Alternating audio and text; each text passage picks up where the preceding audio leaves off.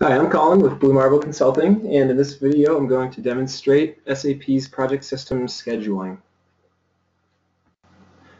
With project system scheduling, when you enter the planned dates of WBS elements manually, planned dates of the activities are automatically calculated by the system. This determination of these planned dates of the networks is what's called scheduling. And I'll show you an example in Project Builder of how we can schedule. So we'll go into transaction CJ20N. I'll open up one of my projects and I'll just explain different elements within scheduling. So I'll open up this project. Alright, and so a major part of scheduling revolves around relationships of the activities within networks. Without relationships, the result of the scheduling wouldn't be chronological sequence of activities. There wouldn't be any real format to the scheduling. So relationships of these activities are very important. So we'll take a look at these different relationships. So beginning with this camshaft activity, we can take a look at our different relationships. And from here we can see that there are 3 different relationships regarding this particular activity. We have a finish start relationship with the second activity, and so this is saying that once this camshaft activity right here is finished, we want to start this crankshaft activity since that's the second one in the network. We also have 2 other different types of relationships. We have a start with the 4th activity in this particular network, this 422 network. This is the same one. So we're saying with this camshaft activity, we want this to start at the same time as this timing belt activity. And then finally, this last relationship at the bottom here is saying we want to start this camshaft activity the same time as the first activity from this 425 network, which is this one right here. So we're saying we want the camshaft activity to start at the same time that this dashboard activity starts. Now once you have these relationships set, you want to input the durations for what each of these activities will be.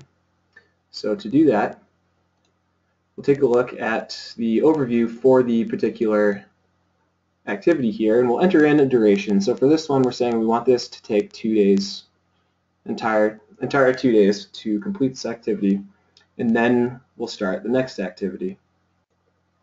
We also have the same information for each of these. We have the crankshaft at 2 days, piston at 10 days, and then timing belt at 5. And all of these different activities have durations. And so we'll see in a second on the Gantt chart what that looks like in terms of an overall layout. Now earlier I mentioned that the system will automatically schedule activities in the system when you enter in planned dates. And that's because this checkbox defaults in. This is the schedule automatically checkbox. And when we have this ticked off, when we save the project, all of the activities and networks will be scheduled out when we save the project, and we won't have to manually go in and schedule these networks and activities.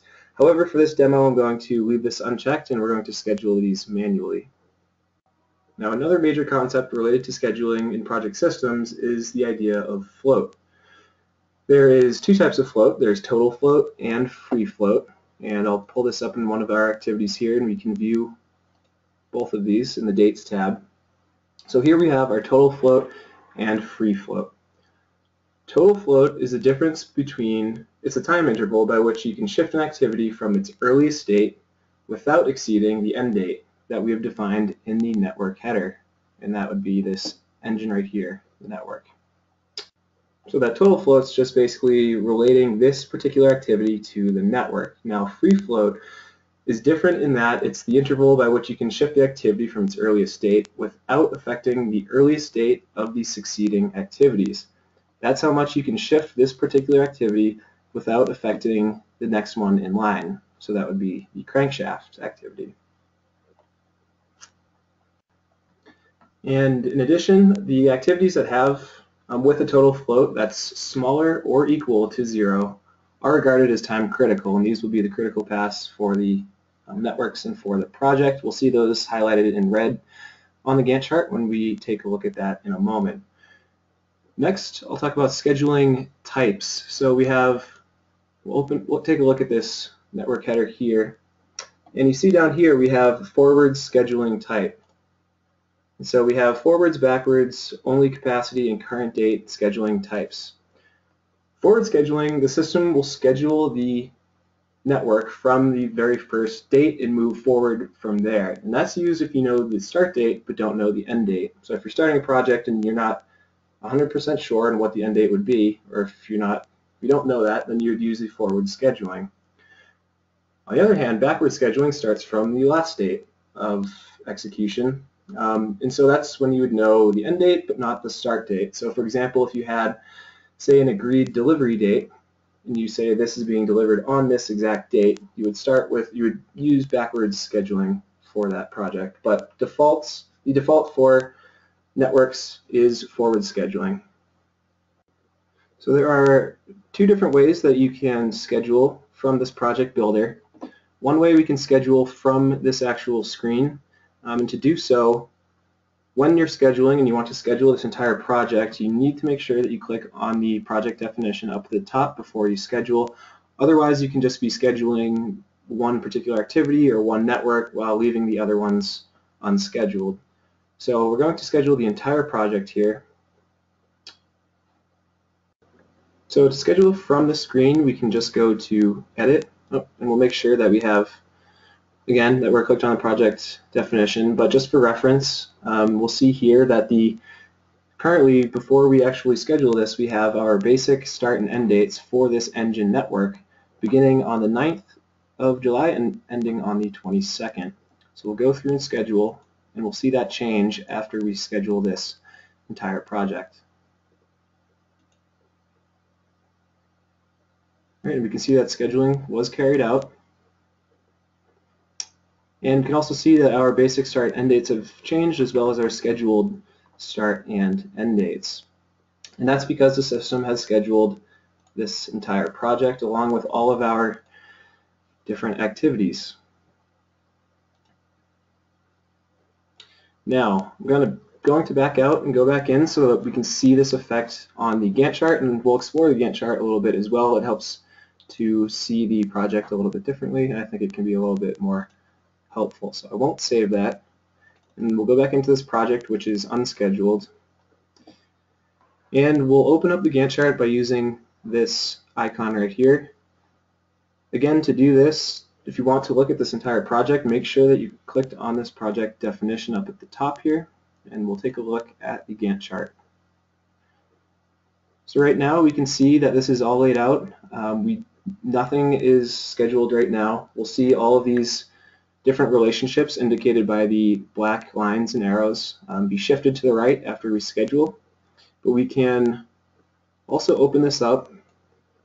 We can look at our basic start and finish dates, as well as other information for this particular project. And we can also bring in other fields here as well if we're trying to look at other information. So we can go up to this icon right here, and we can bring in things like basic free float. We can bring in durations and other information as well. Just bring this into the Gantt chart. But for right now, we're just going to leave this as is, and also zoom in a little bit so that we can see these dates a little bit easier as well. So we'll go to this icon right here. And now we can kind of see the dates. They're a little bit smaller, but this allows us to view this a little bit better. So to schedule from this Gantt chart, we'll make sure that we have all of these checkboxes ticked off. So we'll click on this select all icon right here. And similar to the last way that we scheduled, we'll go to our edit menu path, we'll go to functions, and then we'll go to schedule. This will schedule everything in all these networks within the project. All right, and so here, I'll zoom back out so we can see this whole thing in one picture. But here we can see in the red is our critical path. And we can, a few different colors, and we can see what those are by bringing up the legend here.